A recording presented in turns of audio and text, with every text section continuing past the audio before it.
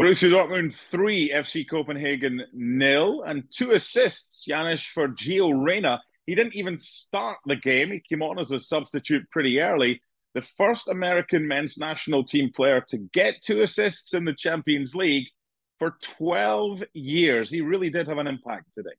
Yeah, that's almost secondary in my mind. It's the fact that he came in. He had to came in early, of course, in the game because of injury, wasn't it, to Torgan Hazard? And you know, when you look at his performance, just many of us are on this side of the Atlantic are just happy that he stayed healthy, and everything else is a bonus. And what we saw as a bonus is what we normally see from Gio Reyna, because he's an extremely talented player, one of the most intelligent players, certainly for the United States. But you can even looking at that game, you'd pick him out, wouldn't you? I mean, if you look at these 2 assists, and the first one could have probably had to go himself, right? But just that vision to find Rafael Guerreiro. And even on the second one, maybe that's one even better. I think it was Brandt, wasn't it? So really positive from him, because for the benefit of this piece, obviously the United States national team will desperately need this sort of a player in the World Cup in Qatar. So a tremendous performance, and a healthy one as far as we know. Let's hope so. Looking at the players midfield to front for the US men's national team, if everybody's fit, Gio Reyna, is he going to come off the bench for the US in Qatar like he did for Dortmund, or what does he need to do to get one of the starting jerseys for the first game?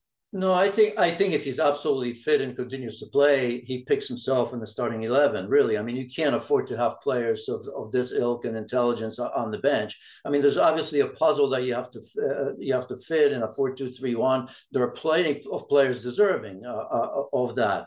Brendan Anderson right now looks a player that must be in the starting lineup, but I think there's a fluidity if you're talking about the front players, because they all can play in a different position. If you look at Gio Reyna, he can play central, he can play on the left-hand side, he can play on the right-hand side. Brendan Aronson, of course, can do the same. He does it for Leeds, playing on the right side and sometimes centrally. Christian Pulisic, of course, is a bit of an issue right now, because he is not playing very much for Chelsea, but every time he comes back to the national team, he plays well. So you have those three players. Timi Weah, who's struggling right now too in terms of playing time. The attacking players, the number nines right now, went from struggling to actually playing well. So, coming back to Borussia Dortmund, though, really, I mean, what a bonus he is. Marco Reus scoring the goal today. Jude Bellingham, obviously, wow. I mean, the best player on the pitch for me, and he scored. Oh, it was Jude Bellingham for that second goal, and not Julian Brandt, because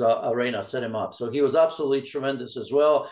Niklas Zule, another player I thought today did well, and particularly get involved in the attack. So all in all, an easy win for Borussia Dortmund, and for fans in the United States, my goodness, not just a good outing, but obviously an intelligent one, couple assists, and really, I mean, when you miss so much time to come to this level right away, that's obviously very positive. Thanks so much for watching ESPN on YouTube. And for more sports highlights and analysis, be sure to download the ESPN app. And for premium content and live streaming, subscribe to ESPN Plus.